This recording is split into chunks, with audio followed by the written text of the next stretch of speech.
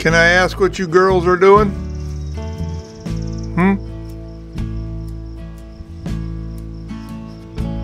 Hello?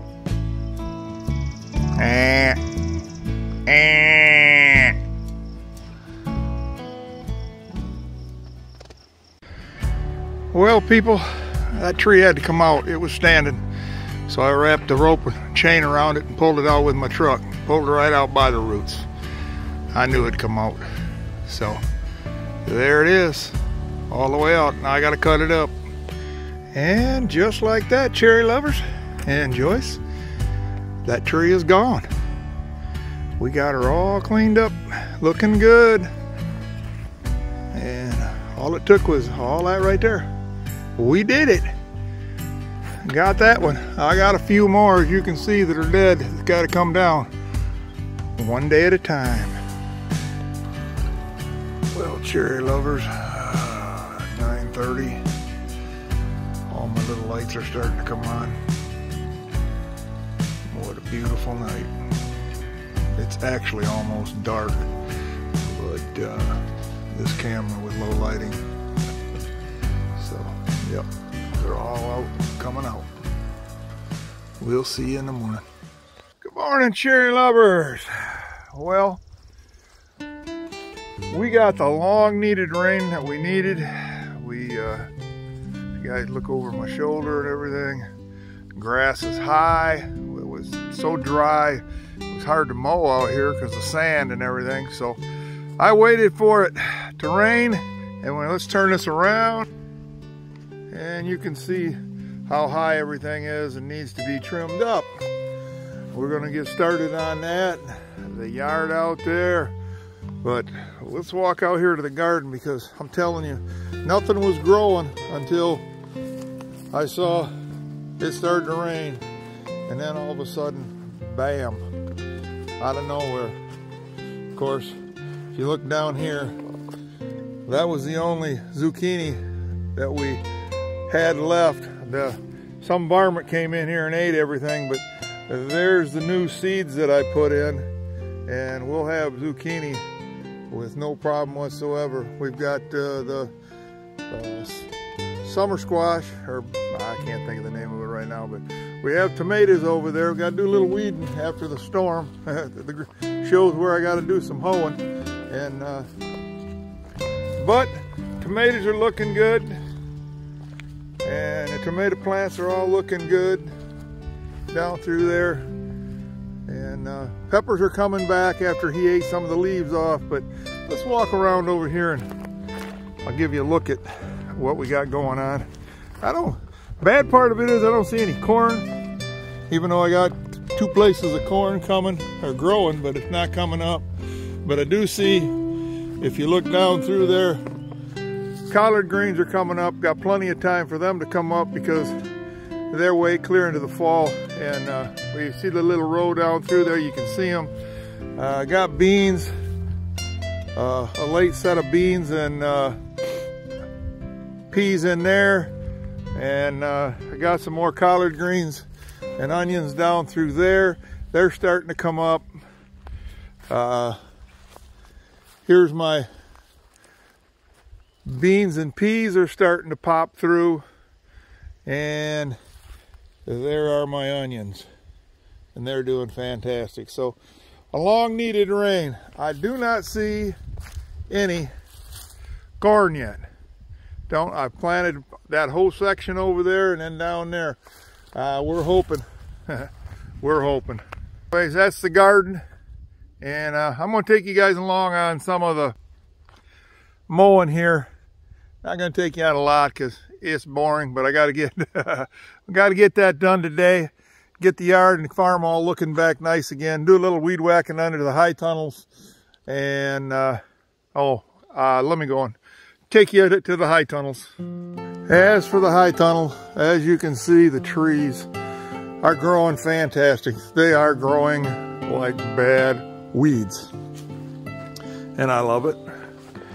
The next question is, everybody's gonna ask, let me walk down through here and show you just how great these trees are growing. Are we gonna have cherries? No. We had done everything right, pollinated right. We had all kinds of green buds everywhere. We had that 24-degree night. It affected the oak trees, the farm, the garden, and it affected this. We had heat under it, but that was just a little bit too late in this area for that. And what little green buds we had left after the 24-degree night was the next 2 days after that, we were in the 80s, which brought the temperature up in here to well over 90, which somebody said online, and I knew that could happen. But then we had what they call fruit drop. Fruit drop is when we go from one extreme to another in temperatures, and the temperatures caused the hot to drop the fruit off because the tree was stressed. So yeah, I hate to say it because I'm upset about it, and you know, Joyce is upset about it, but there's not a lot we can do. I mean, in this case, we were doing the best we could with what we had, and we had it licked. We almost did. So, you know, pollination was great. We did it right, and everything was perfect. But Mother Nature threw us one last curve that we normally never, and I mean never, get that late. I mean, that was really late, clear into. Wow, it's upsetting. But like I said, it's part of fruit farming, and that just gives the trees, let me turn it back around, gives these trees that much more time to grow bigger, to support everything that we need, fruit and everything. So that's what we got to do. We just got to look forward and move forward. And so upsetting, but the trees are doing fantastic. They are beautiful looking. They're growing like crazy. And we're just on to next year. We can't cry over spoilt milk, and we move forward, and we do so much better for next year. We're learning as we go along. Not always what we want to learn, but we're learning. And I've got a video out there, it's been a while, where it says never give up. I'm very disappointed. Some days you think, well, I'm going to give up. I'm not going to give up. One day we'll have it. But yeah, let me turn her around here. This is what I got. This is my chore today. I'm going to do some mowing. A lot of high grass and a lot of weed whacking to get this all set for 4th of July. We usually only mow once or twice a year. This year it'll probably only be twice because I don't really have grass. It's just what grass is here. And by the 4th of July, usually it dries out, but it dried out so much faster this year that, yep. So, and then on another video, or I don't know if I put it on YouTube or not, I put it on Facebook. That sign over there, it's got a lot of wear to it. And I used pine 2x12s, and I knew it probably would weather, but it's weathering really bad. So sometime this fall, this winter, I'm going to buy some either some cedar or hickory, and I'm going to redo that sign and put it out for next spring, new one, and then it'll wear. And because you get a lot of mildew and stuff like that up here in the woods, up here in the National Forest. So it's beautiful. I like the way it's aged. But what I think I'm going to do, people, is that sign right there, I'm going to fix it up, and I'm going to screw it to the top of that high tunnel, and then put the new one out front. But anyway, let me get going here. I got to get this thing cleaned up. And of course, like I said, I got another 2 weeks or so before 4th of July, but it rained, it dropped the dust.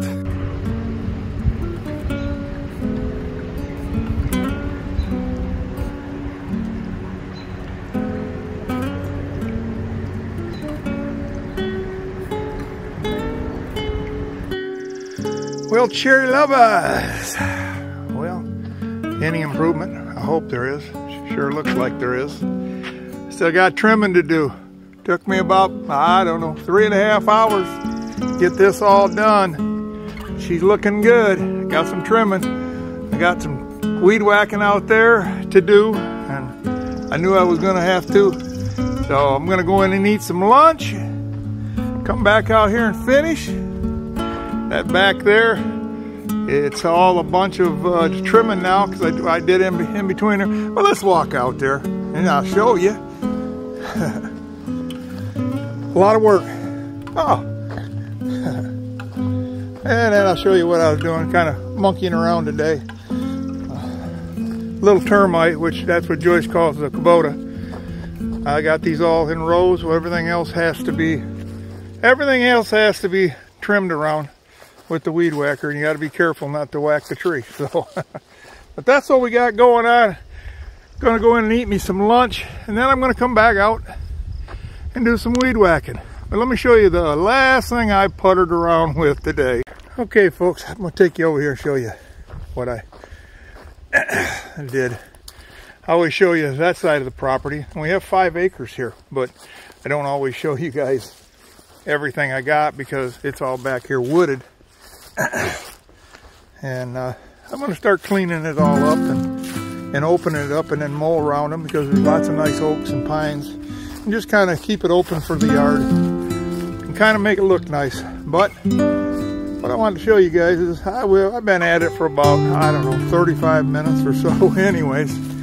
Anyways, behind the shed here, I decided we're going to make us a little walk, little nature trail, path, whatever you want to call it, just so people can go out and, you know, go for a walk and kind of back to nature instead of the farm. So that's what I'm doing. So I kind of cut me a path through here, kind of different. And I guess, like I say, when I want to go for a walk, it's kind of peaceful and it's through the woods, and this is what I decided I'd do. And clear it open, make a small path to walk through it. And when people are up here, they can go for a walk, and they're still on the property. But like I said, this is the other half of the 5 acres that we own, and we're only really doing about 2 acres, so we got about 3 acres or more of open woods here. And the reason why I knew I was still in the woods, and this has been hanging here for years. This little watering can here, see it in the woods there? Yeah, it's been here ever since I've owned the property, so I know kind of where this side of the property line is. But anyways, took me a little while to get the brush moved and everything, but that little 1500 BK 1500 Kubota pushed right through it, pushed all this stuff out of the way. It's got more guts than for a 15 horse Kubota. It's got some guts, so it done everything I needed to do, and I'm happy I have it. And if you're looking, you're watching, Ron, thank you. I'm putting it to work for sure. But anyways, it brings us out to the path right here, and then it takes us back to the rest of the properties all over in that way, and then our swamp down in here, and then back this way. We're going back to the farm. So if you guys like the video, I appreciate a thumbs up. Come back. Still got lots to do. There's a lot of things on this farm that's got to get done. I just have to get up off my lazy tush and work. And if you guys like this video, hit the like and subscribe. Come back and see us. Hope you come back and visit us. Heaven's Gate Cherry Farm. We're going to still be here. Yeah, here we go. I'm going in to have lunch. I'll talk to you guys later. Bye now.